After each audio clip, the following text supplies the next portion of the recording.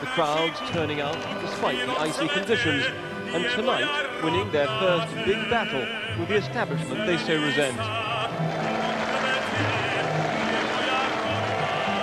News of these stunning changes was carried on Czech television tonight, a broadcast that showed as well the reaction on the streets. The test now is how many people join the national strike still planned for Monday. That'll be a barometer of all. He looked old and slightly frail, an unlikely figure for so much adulation.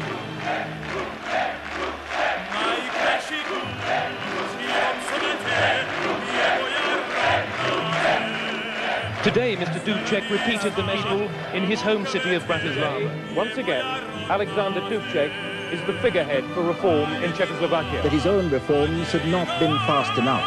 His replacement was announced within the last hour as Karel Ubanek.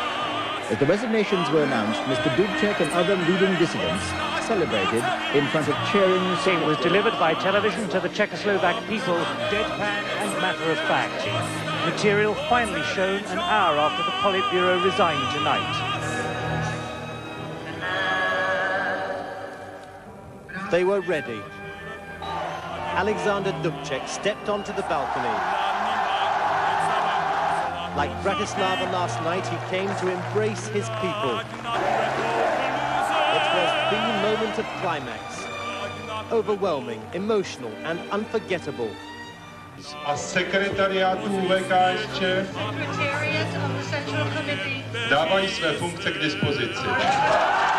Members of the opposition and journalists alike erupted in delight. So rapid, so overpowering that the unstoppable push for reform had by now cracked wide open. The kernel of hardline socialists, the students are throwing a wild party.